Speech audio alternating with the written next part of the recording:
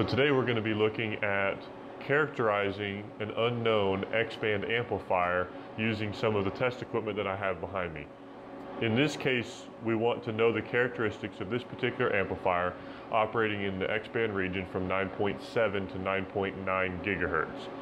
In order to do that, we're going to use this Agilent source to input a continuous wave frequency at different power levels and different frequencies, and we're going to use our spectrum analyzer in a couple of different modes in order to be able to record various data points that we can then plot to understand the operational characteristics of the amplifier.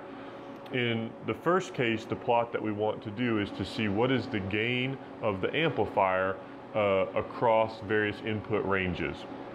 To do that, we use the frequency source and we pick a specific frequency. We'll end up running the graph across multiple frequencies, but we'll pick one to start with at 9.8 gigahertz is in the center of our frequency band, and we'll start down at a minimal input power level. First, to check my operation, I have it with a minus 45 dBm input, and I can look at my resultant output power on my spectrum analyzer here. There's two different ways that I can use this MXA signal analyzer to gain the desired data. The first method would be to use this regular spectrum analyzer mode. In this case, I'm looking at the entire band from 9.6 to 10 gigahertz with a peak at 9.8 where my current value is. If I change the input power of my system, I can see the resultant change in power on the spectrum analyzer. At very low input powers, however, the spectrum analyzer becomes very difficult to read because it's so far down into the noise. The MXA has another measurement option shown as channel power, where I can center at the 9.8 gigahertz frequency with the desired bandwidth, and it will integrate across that range. And if I make that very narrow, I can get a much quieter reading to be able to actually see the signal outside of the noise floor.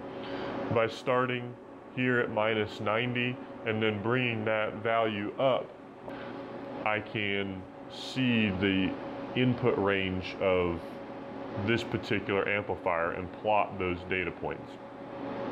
Another measurement system, another measurement set that we can take with this is to verify the gain of the amplifier across a frequency range.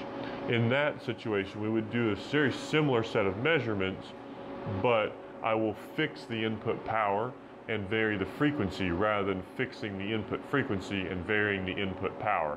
In that case, I use my source, I pick a power level. I'm going to use minus 30 dBm, and I'll go ahead for speed's sake, because this input power level is high enough, and use the spectrum analyzer mode. As I change the frequency, I can then sweep across my frequency range and look at the measurement value at each point.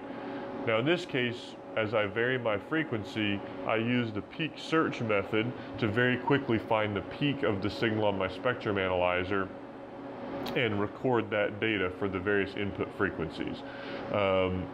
The system does have the capability to log data values, or you can simply record them on a spreadsheet and plot the resulting data.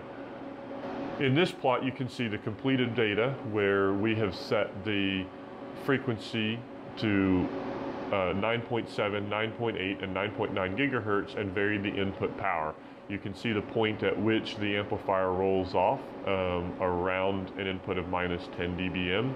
And in this plot, we varied the frequency and at a couple of different power levels to collect enough data, and you can see that the amplifier has a variation of about 2 dB in gain across the entire range of its system.